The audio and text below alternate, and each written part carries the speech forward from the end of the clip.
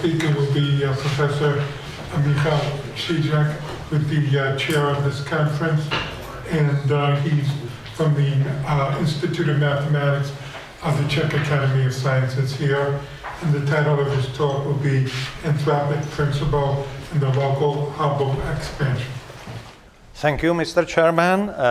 Ladies and gentlemen, I will talk about Anthropic Principle and the Local Hubble Expansion. The co-author of this talk is Professor Lawrence Sommer from the United States, who is our chairman now. So, local Hubble expansion can explain a number of classical paradoxes, such as Feint-Young-Sum paradox, the very large orbital momentum of the Moon, formation of Neptune and the Kuiper belt, an unexplained residual in orbit of Neptune, rivers on Mars, the tidal catastrophe paradox of the Moon, and many other things. For instance, the synchronous rotation of Iapetus, this is the moon of Saturn, and so on. And also, which I have found quite recently in the book by Professor Taganov, systematic errors in the right accession of Mercury and Venus. So we will present several geophysical, heliophysical, climatological, paleontological, geochronometrical, and geometrical, and computational, and astrobiological, and astronomical observational arguments. So this is very, interdisciplinary approach to this, topic. So recently, we published with Professor Sommer a book about anti-gravity. It was just 100 years after Einstein developed his theory on gravity, but I would like to emphasize that these anti-gravity forces are extremely small, and this is only secondary effect of gravity, as we shall see. So the observed value of the Hubble constant is 70 kilometers per second per megaparsec. And if you recalculate this value to 1 astronomical unit, you get such a huge number, 10 meters per year per astronomical unit. So it must be somehow, in my opinion, observable also in solar system. And moreover, you can find that each cubic meter of the space, in average, increases its volume about 0.2 square cube millimeters per year. So from these data, you can easily calculate that each cubic meter of the space 4.5 gigayears ago has increased in average its volume at least twice up to now. Yes? In average. Everything is average. And I will, in particular, deal with the solar system, which is sufficiently isolated from the influence of other stars. So, some indications for the local anti-gravitational forces between Earth and Mars, Moon. It was already a subject of the talk of Yuri Dumin. So, the measured distance between Earth and Moon increases by 3 centimeters, 0.84 centimeters per year. But by Newtonian mechanics, you can explain only 2.13 centimeters per year. So if you recalculate again the mean distance or the Hubble constant to the Earth-Moon distance, which is this number, so you get such a number which is comparable to those tidal forces and the measured, so 2.57 centimeters per year per distance, Earth-Moon distance is such a number which is comparable to the measured speeds, but the difference between the measured and Newtonian, say, contribution gives 1.71 centimeters per year, which is unexplained. So we can say that the expansion speed of the universe is almost equal to the recession speed of the moon. So if you want to explain to somebody how our universe expands, so Hubble expansion is approximately like this recession speed. And moreover, if you take into account this unexplained value, and you divide it by this value, which is the Hubble constant, so you get that the local Hubble expansion is approximately 2/3 of the current Hubble value. Yuri Dumin in 2003 derived such a value. Later he improved this value to that, but similar values were also obtained by many other people, including, for instance, the book by Professor Taganov. So there was this graph already in the previous talk that the luminosity of our sun started at 70%, and now there is 100%. This is relative luminosity, and here is -4.5 gigayears, and here is today. So since the sun is the star of the main sequence, its luminosity has increased approximately linearly. I don't know if it was linearly or if it was convex or concave, yes, but linear function is a good approximation. And we are not able to measure the distance between the sun and Earth absolutely exactly like between the moon and Earth, because the barycenter of solar system travels around such a complicated trajectory, and the barycenter moves every day 1,000 kilometers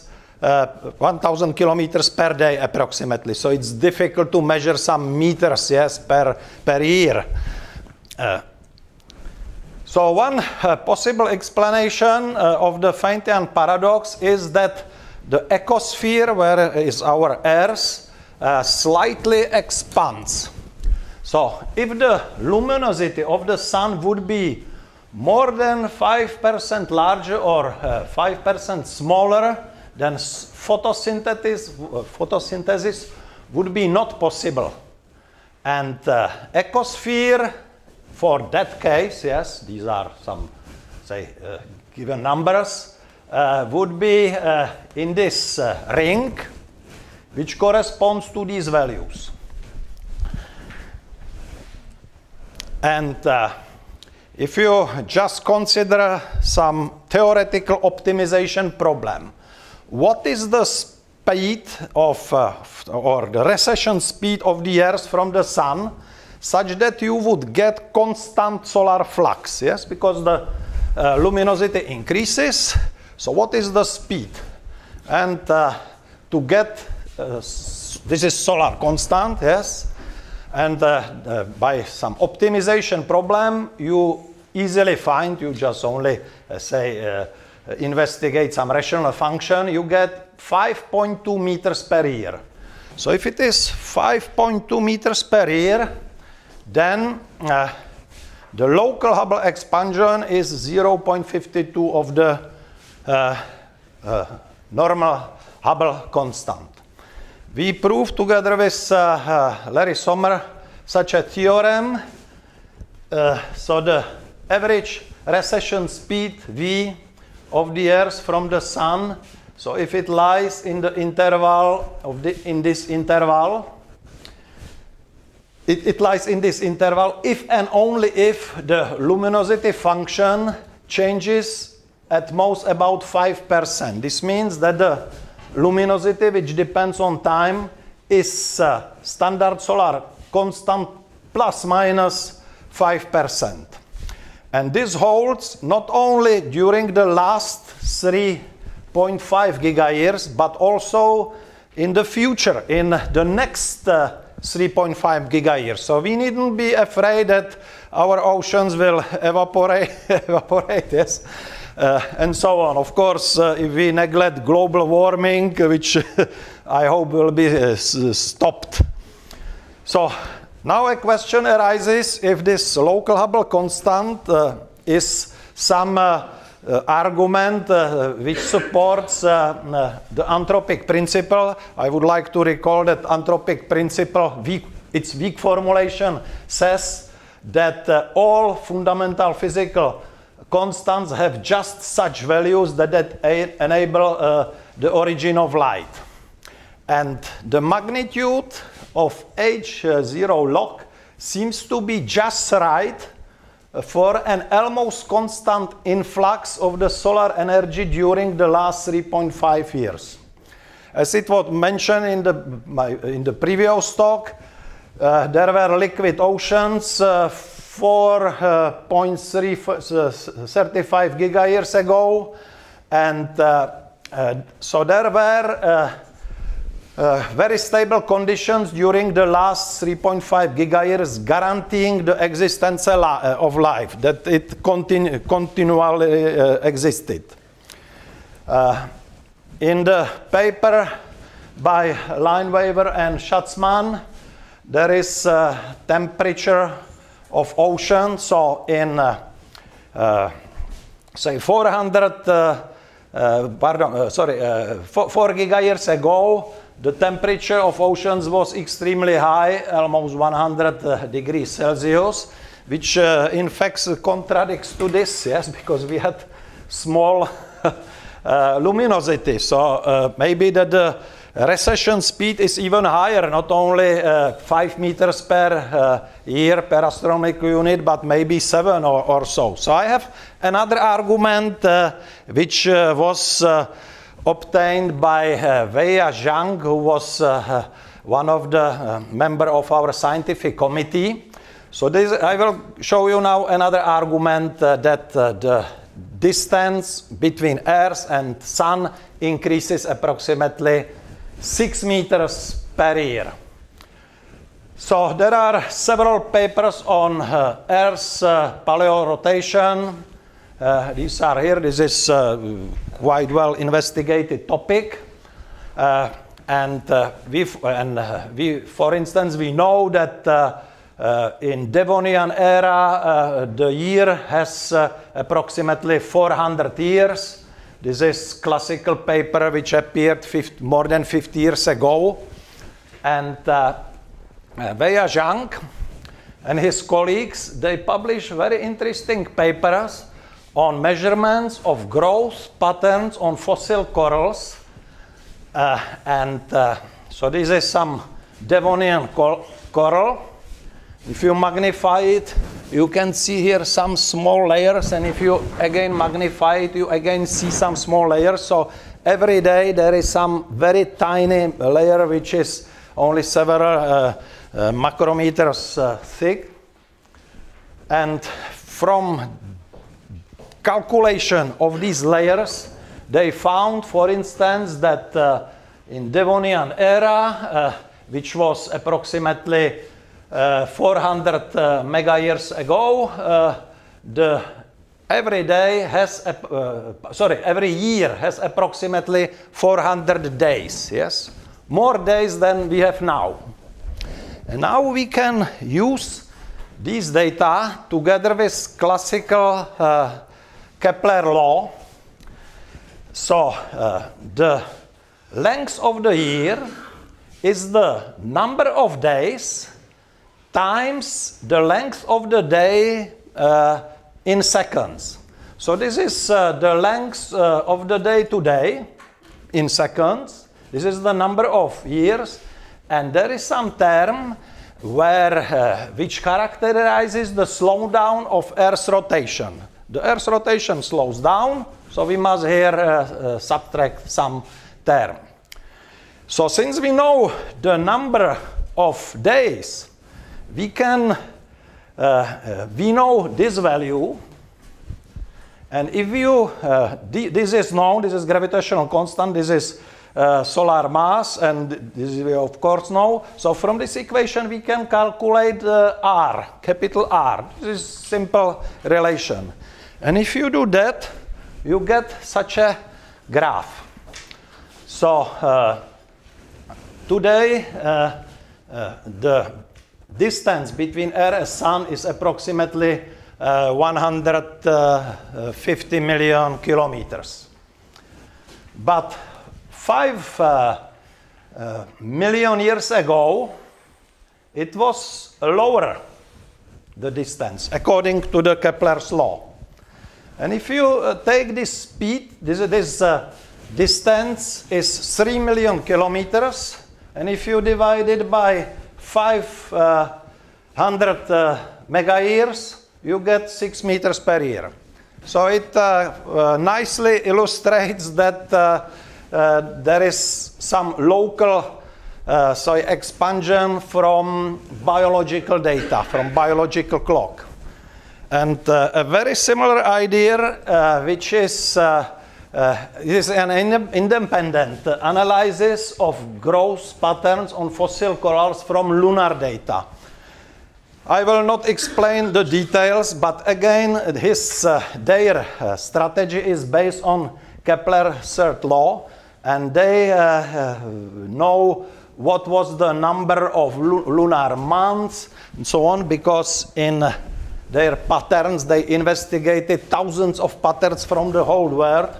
So this is a typical lunar band, and you can calculate how many days was in each lunar band. And by a similar trick, you get such a graph. So this is again the current value of the, say, Earth-Sun distance. And here how it looked like 600 million years ago.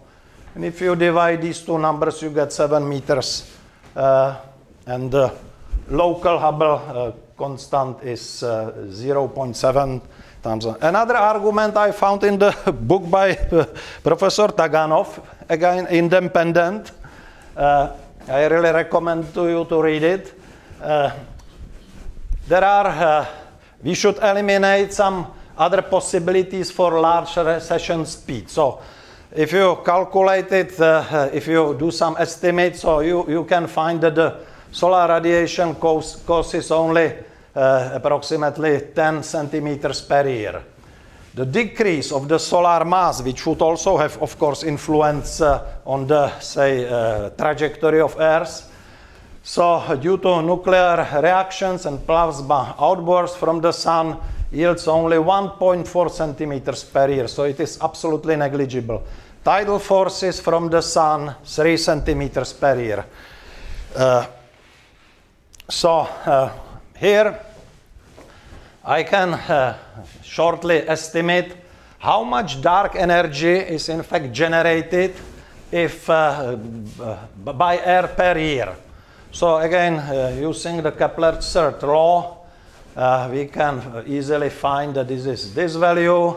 And if you take into account that the increase is roughly 5.2 meters per year, then the total energy generated by our Earth per year is such a huge number. And this corresponds approximately to 3,000 terawatts. So this is perpetuum mobile, in fact, yes. Our Earth is generating, or the local cosmological expansion, in fact, generates energy for free, because our system is quite isolated from the other stars. So why the other authors get much smaller values of the recession speed? So, for instance, the famous paper by Krasinski and Brumberg, they proposed that the recession speed is only 15 centimeters per year, and Pitiva also got the same value. But they are solving Newtonian system. There, in this first paper, there is 62 parameters, so they do not take into account any, say, influence of dark energy or so. So completely Newtonian system. Cooperstock and other, they derive a very tiny acceleration of the Earth. That is exponent minus 47 meters per squared second. Here is another very tiny exponent, but I would like to emphasize that this concerns the acceleration. I agree that the acceleration is extremely small, but the linear expansion is large. So I would like to show it in this picture. So this is a standard graph of the evolution of expansion function of the universe. So this is this blue line, this is linear function, this is Hubble constant. So these are the first term from the Taylor expansion, and the green graph correspond to this term, where is quadratic term for deceleration parameter minus 0.6, and the cosmological constant is hidden in this term. But the author, they didn't take into account that this term can be large. Yes. Moreover, this red graph illustrates the normalized expansion function satisfying the Friedmann equation. We know the initial data or final data here, so we can integrate it back and get such a value if you use standard Friedmann equation. So now let me present another argument that our solar system expands. So Mars must have been closer to the sun to have liquid water. So the current average temperature on Mars is minus 63 Celsius. However, the average temperature and atmospheric pressure on Mars must have been significantly higher 3 or 4 billion years ago, and Mars also must have been much nearer to the sun to have liquid water on its surface. So let me give you a few pictures first. So there are some rivers on Mars, and from position of these craters we can find that there were really rivers 3 or 4 billion gigayears ago, because we can calculate, this is statistical, just by statistical methods. There is sand, which was, this picture was obtained by the Curiosity mission. There is another beautiful example by Curiosity mission that in crater Gale there are sediments, and what is interesting, all these sediments have almost the same thickness. So this is which physical process could produce such a wonderful periodicity. Yes. So there is, I think it is absolutely clear that there were rivers on Mars. And due to snow and ice in regions away from the polar caps and due to clouds, the albedo of Mars was higher than at present. At present, this is this value, but since there were clouds, the albedo was higher. So this implies that more solar energy was reflected back into space. And we know that the luminosity of the sun 3 or 4 billion years ago was approximately 75% of current value. So let us calculate what was the, say, luminosity, solar luminosity on Mars. So this is the 75%. And here this is solar constant, standard solar constant on the Earth. And since the luminosity decreases with the square, so this is, in fact, astronomical unit divided by the distance Sun-Mars, yes? And if you calculate this, you get that the luminosity, that the solar constant divided by 3, which is extremely low temperature. And at such a low temperature, it is impossible to have rivers on Mars, even though there would be greenhouse effect. I don't know which one. So let me now show you another argument based on Stefan Boltzmann law. So the current temperature of on Mars is 62. This follows from the Stefan Boltzmann law, but also this is measured temperature by Vikings and Curiosity and so on. So this is Mars, here is the Earth. If we would, so Earth is minus 14, but because here is a greenhouse effect, which is approximately 30 degrees, so the average temperature on Earth is about 15 degrees. But since the luminosity was lower, these numbers are also smaller here. So at such a temperature, no greenhouse effects can explain rivers on Mars. And these rivers on Mars are not only at near equator, but they are between 50s and minus 50s parallel. Yes, so it is a huge, large area. There was ocean in the northern pole, and so Mars could move further from the Sun by an amount of at least 30 million kilometers during the last 4 gigayears. Maybe this number is even higher, so this 4 is dead. This is the local Hubble expansion. This is 5 meters per astronomical unit per year, and this is the ratio between radius of Mars and the Earth. So I will present now another example which can be found in the solar system, and these are fast inner satellites, and they have not crashed on their mother planets. There are 19 known satellites that are below the stationary orbit, so they rotate more by higher angular speed than the planet itself. This is their list. We also know some extrasolar planets which are below the stationary orbit. And so by this broken line, it is indicated the stationary orbit. So these are the satellites which are below the stationary orbit. And what is interesting, that all these fast satellites move in the same direction on circular orbits with almost zero inclination. So this means that they, at least some of them, are there for a very long time.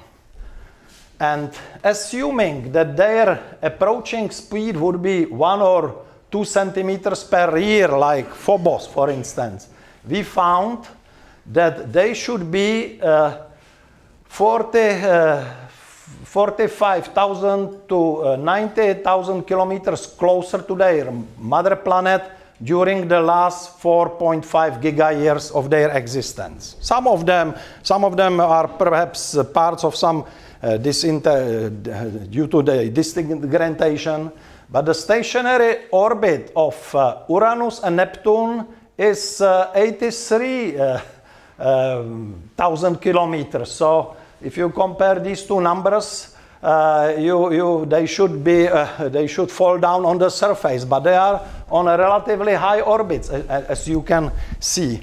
Moreover, if you sketch, for instance, the fast satellites of Uranus, so there are these 11 fast satellites of Uranus. So you see that they are on a relatively large high orbits. This is stationary orbit. And here there are two kinds of forces. Tidal forces, because it is below the stationary orbit, acts in this direction, and above the stationary orbit they act in this direction. But there are some tiny anti-gravity forces which have the same, say, approximately size. And here they act in opposite direction, while here they act in the same direction.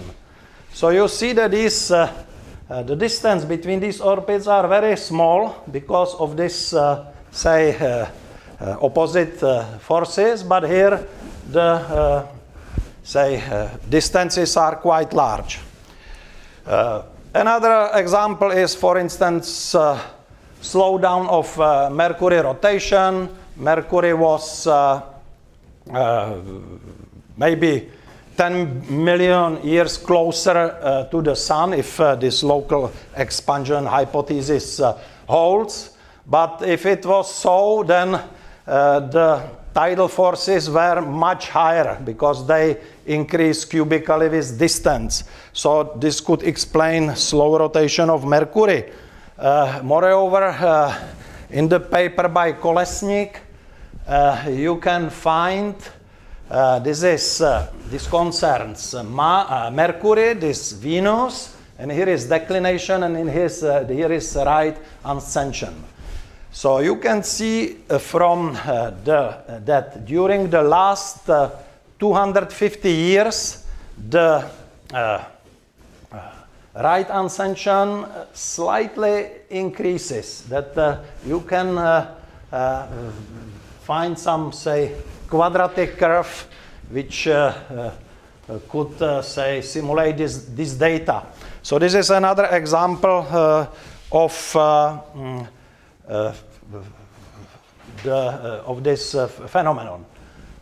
Neptune was thought much closer to the sun than it is now, because this also can be explained by anti-gravity forces. There is some estimate, and there were several papers that, for instance, people were searching for some unknown planet which does changes in Neptune orbits. You know that, for instance, in this way, Pluto was discovered, but later it was found that Pluto has too small mass to explain that. But anti-gravity forces can explain this quite easily.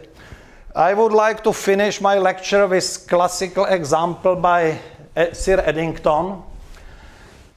Assume that we have two bodies of the same mass, and the initial conditions are such that you have circular orbit if you consider Newtonian mechanics. But in Newtonian mechanics assumes infinite speed of gravitational interaction. But we know that the speed of gravitational interaction is finite. This means that the body, when it is here, body B, it is not influenced by the body A when it is here, but it is influenced by its previous position. The same story is here. So we don't have two forces in equilibrium, but we have two forces which are not in equilibrium, and these forces slightly increase the total orbital momentum and also the energy of the system. So in this way you get these spiraling trajectories, and it shows that the law of conservation of energy holds only very approximately if you take into account very long time intervals. And I have about 10 examples in solar system. This Newtonian mechanics can be modified to, if this D is delay, if it is 0, then you get standard Newtonian system for two bodies.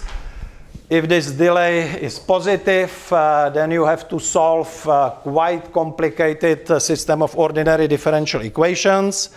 And I would like to stop here. So thank you very much for your attention.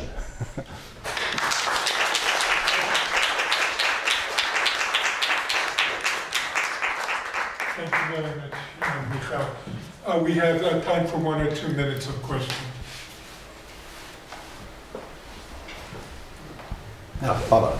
You went a little bit fast, but I didn't quite understand how the rotation of the Earth affects the distance to the Sun. Because you were No, the rotation, not the rotation of the Earth. Number of days.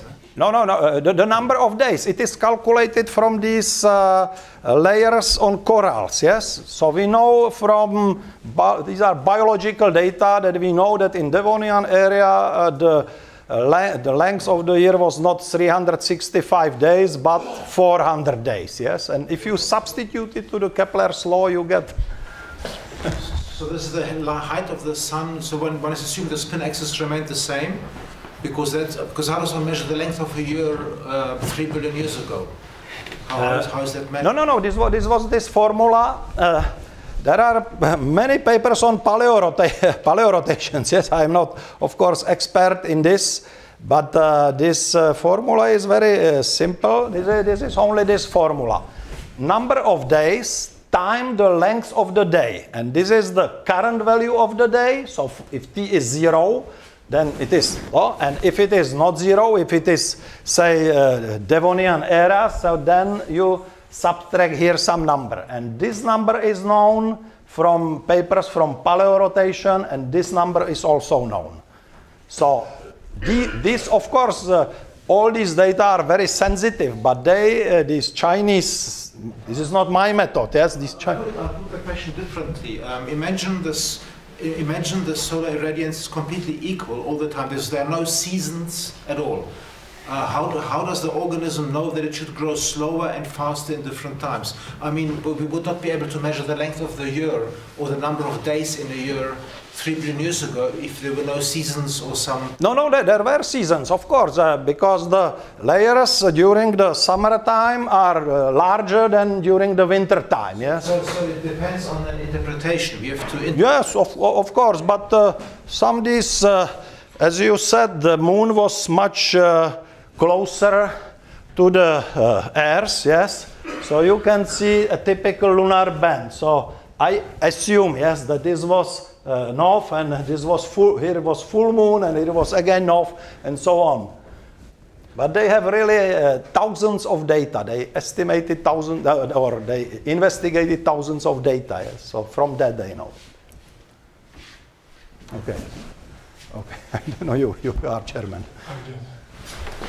Just a quick comment on Mars. I mean, Mars is interesting because, as you correctly point out, the faint young sun problem is actually the same. This is the same story. Mars. Yes.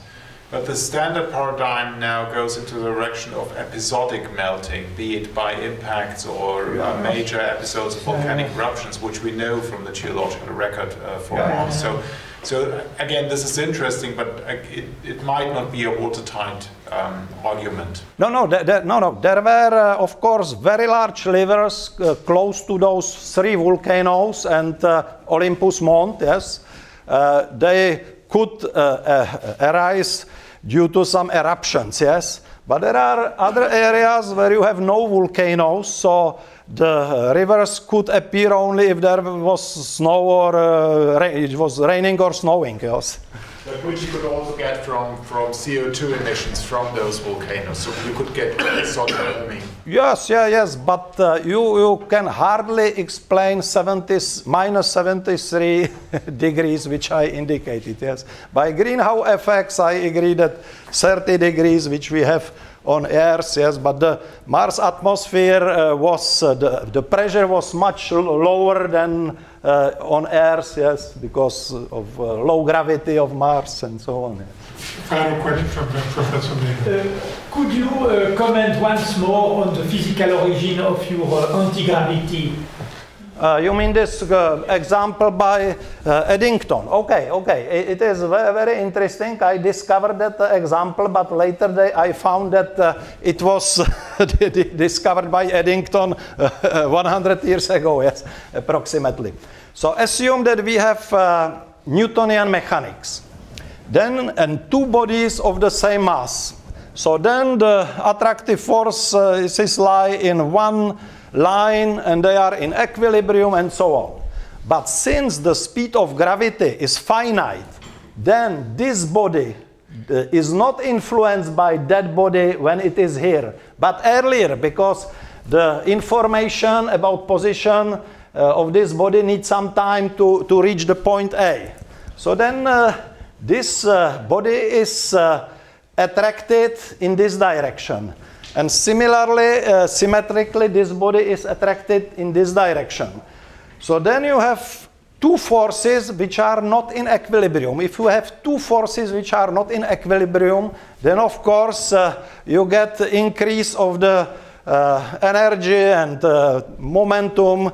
I only want to emphasize that not only the energy of conservation of energy does not hold or is slightly violated, but also the law of conservation of momentum. It is violated, but you must have long-term measurements, yes?